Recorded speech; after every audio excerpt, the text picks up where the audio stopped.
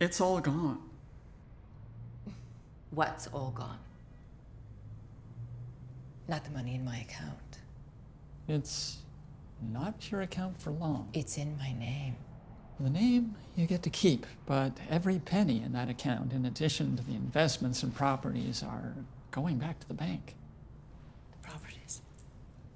You'll be locked out on the 1st of January at the latest. Certainly I'll be able to keep the money I brought to the marriage.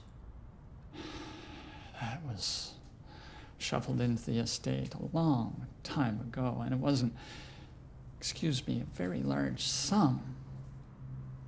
And Malcolm's legacy. No. I spoke to you about this as a possibility for 7 years, and then an eventuality for 3. What did you think was going to happen? Francis, what was your plan? My plan was to die before the money ran out, but I kept and keep not dying, and here I am.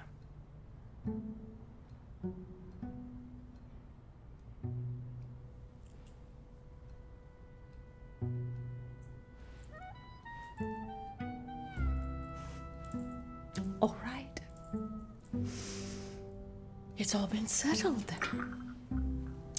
So, now I want you to tell me what to do.